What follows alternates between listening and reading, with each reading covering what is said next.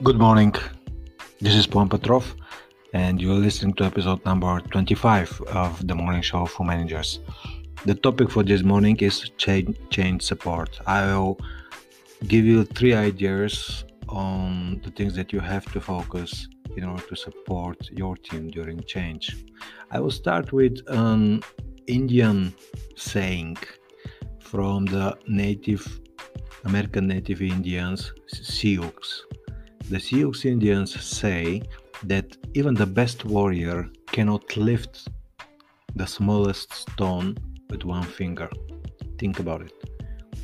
Even the best warrior cannot lift the smallest stone with one finger.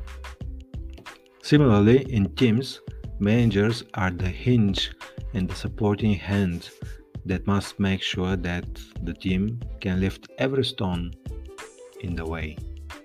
To successfully go through change, managers need to provide support to their teams with at least 3 things. Number 1, clarity of purpose. Number 2, flexibility in plans. Number 3, transparency in communication. We will see which one. All of these are important, of course, but which one is more important to practice on a daily basis? Clarity of purpose, flexibility in plans, or transparency in communication. The main concern of people when starting a change the concerns are related to uncertainty. All these 3 things, the clarity of purpose, flexibility in plans, and transparency, address this concern precisely by continually reminding the goals, showing flexibility in the plans according to the actual situation on the ground, and full transparency about what's going on. These 3 actions reduce the feeling of insecurity and focus on things that can be controlled. Then, when people feel insecure about change, their instincts will trigger doing the familiar but faster and with more dedication. And this is a typical mistake, a big mistake. When people are not sure what to do, they all of a sudden start doing what is similar to them but faster and with higher dedication. And it's not going to get better just because doing faster and more of the things that were working in the old days. In these moments of change, there is a need for the people in the teams to be comfortable with the discomfort, to begin gradual changes in their action, even at the cost of inconvenience, without being tempted to go back to the old ways of working.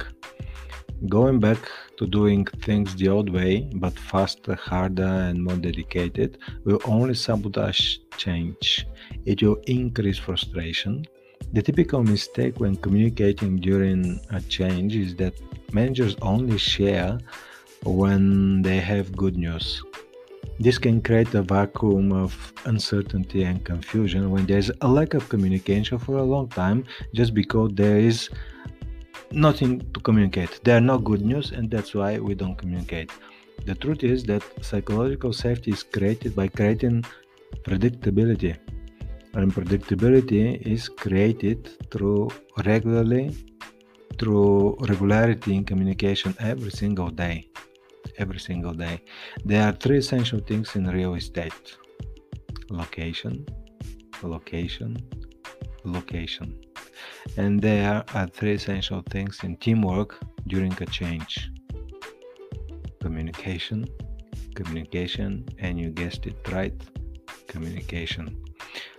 In the end of the episode, I will give you 2 questions for self-reflections so that you can think about how you can improve the way you support your teams during times of change.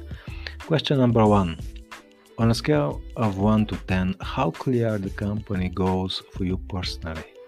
As a manager of your team, how clear on a scale from 1 to 10 are the company goals for you personally? And number 2, on a scale of 1 to 10, how clear are each team member's goals individually? So, do your people have clarity of about what is expected of them during times of change. This was episode number 25. Have a good day and until next time.